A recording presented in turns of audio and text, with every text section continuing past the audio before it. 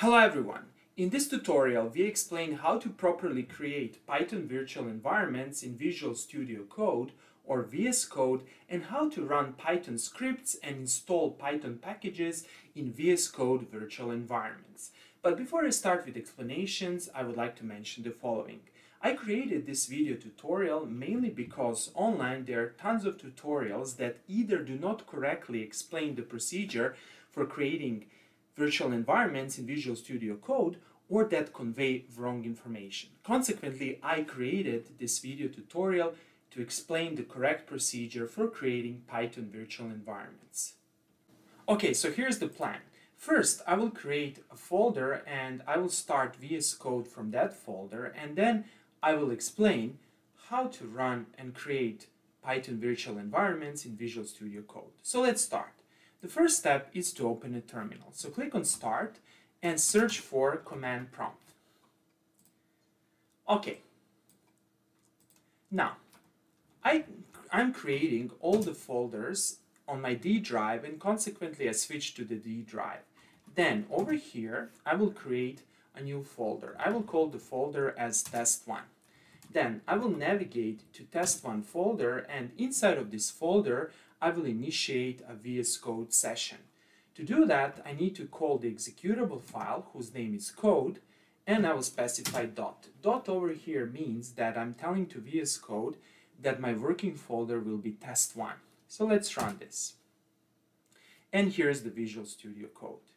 The first step is to install a Python extension for VS Code. To do that, click on View, and over here click on Extensions.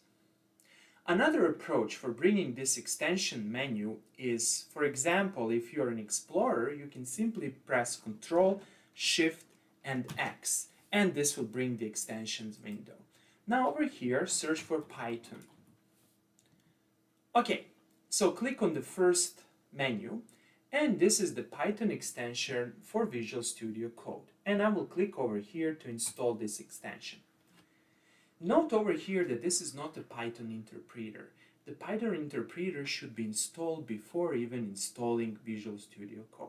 Okay, now let's go to this Explorer over here and let's create a new file. There are several ways to do that. The easiest approach is to click on File and New File. And over here, I will call the file as test1.py.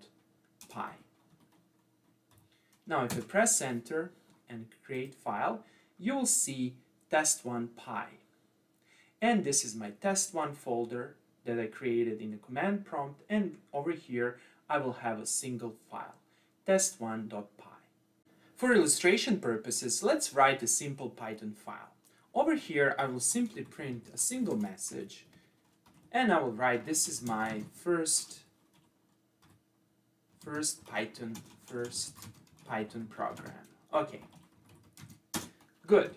Now, let's learn how to execute this program without creating an environment. To do that, we need to select an interpreter.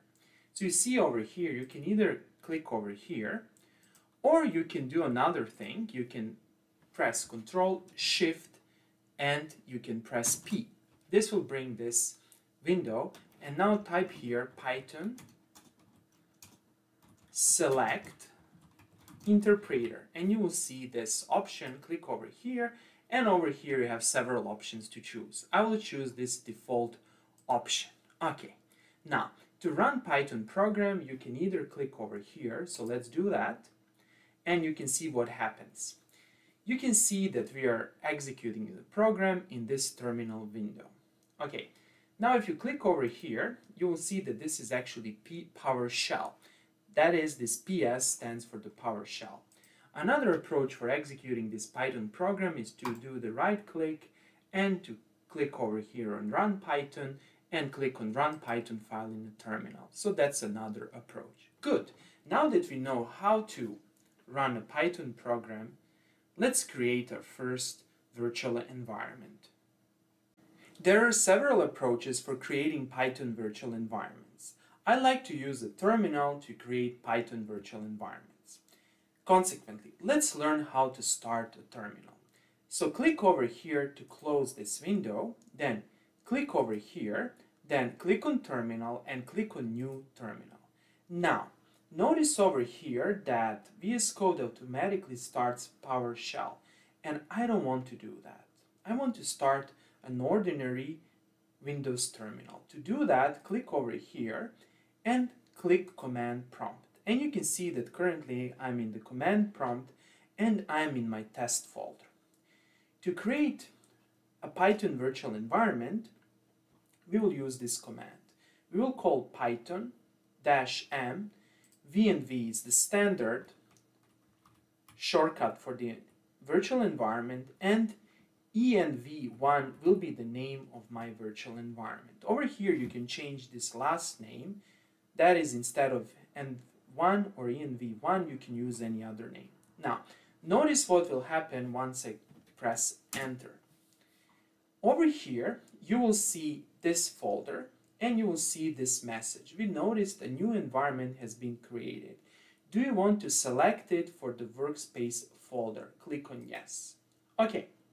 Now let's go back to this folder. This folder is a very important folder that completely defines our environment.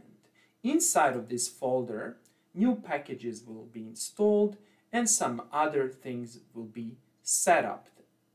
And you can see here under scripts, you have several files. These files are very important and we will explain them in the sequel.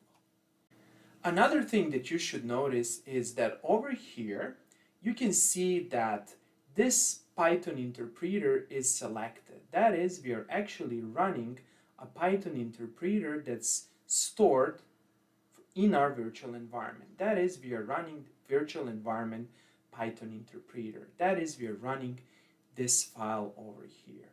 Now, you also have to make sure that, or to double check, better to say, that VS Code is actually running this Python interpreter from our virtual environment. To do that, press Ctrl-Shift-P and then search Python select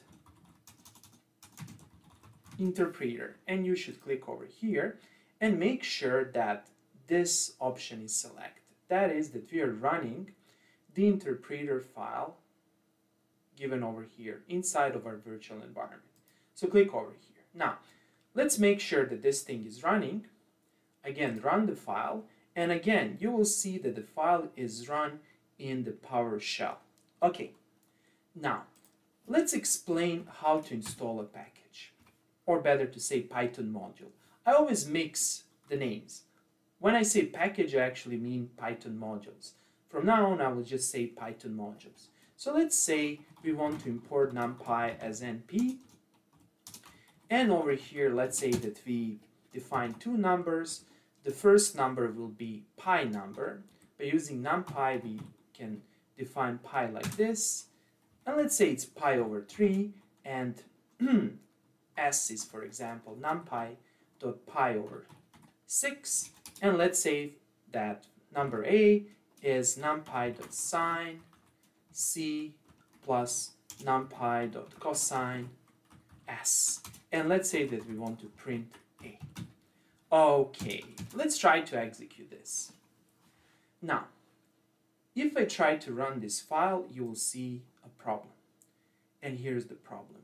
We will get this module not found error, no module named NumPy. The reason behind this is that we didn't install NumPy module in our virtual environment. So let's learn how to do that.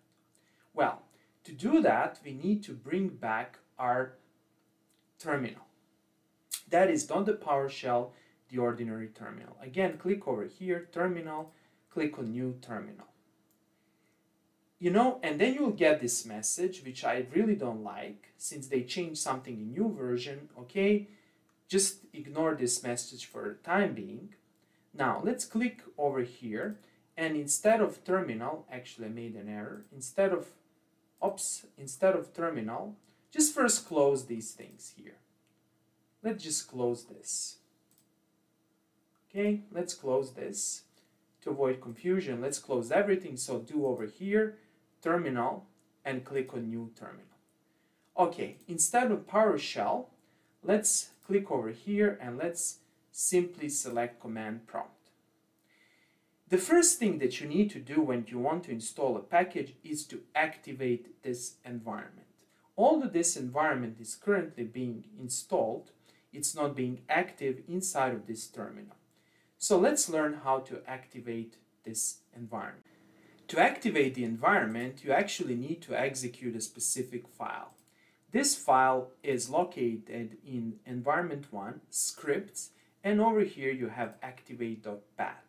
So we need to run this file. To run this file from the command line and make sure that the ordinary terminal is being selected, you need to specify a path to that file. And the path is relative with respect to test1 folder. So we will type environment1, then it is in scripts, and the name of the file is activate. And let's run this file and you'll see one big difference. Now, what's the difference over here and here? The difference is that in this parentheses you have environment1. This means that we are currently in a Python virtual environment. And now over here, since the environment is activated, we can actually execute our pip install command to install numpy. So type pip install numpy. And notice over here that something will change. And press enter. Let's see what's happening. Okay. Pip install numpy is being installed, collecting packages. Now be patient over here, you will see something over here. And then slowly you will see that something changed over here. Okay, now if you expand library, you will see that we have a numpy over here. Good. Now we installed numpy. Now again, let's try to run this program. To run this program, do the right click and then run Python and run Python file in terminal. And here it is. We are able to run the Python program. And notice over here what's happening. Over here, Visual Studio Code is telling to PowerShell to execute this file. That is, we are executing the Python.executable file from our environment, and this is the source file. Okay, this is how to install a Python module or a package. Now, let's learn how to deactivate our environment. So click over here, since you had this terminal open, CMD, and over here, simply type deactivate. But before we do that, let's do this. Let's type pip list. Let's see all the packages that are installed. And you can see that we only have numpy and pip.